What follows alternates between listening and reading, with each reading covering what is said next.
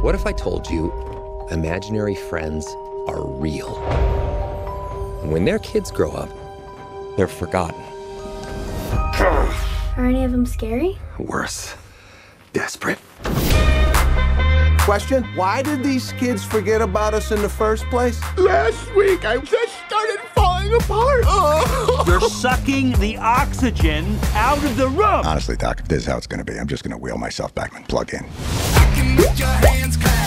We've started the matchmaking agency to help IFs find new kids. Or we just disappear. Blue. Happy place, happy place. Oh, coffee and croissants. Coffee and croissants. I can help you. How? 'Cause I'm a kid. You are the chosen one. Nope. Let's not give her a complex. Good luck, short stack. It's all up to you. No pressure.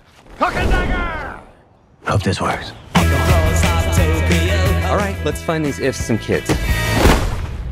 Chief! What kind of a kid creates an invisible if? I can find anyone. Anywhere. You got him enough. Thanks for doing this. Don't look him in the eye. Which one? Yeah, that's gonna grow right back.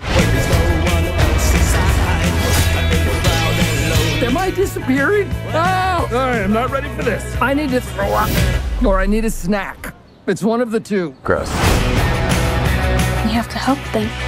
Yes, we do. I'm not gonna ask you again. Put some pants on. You're freaking everyone out. How'd it go? Oh my God.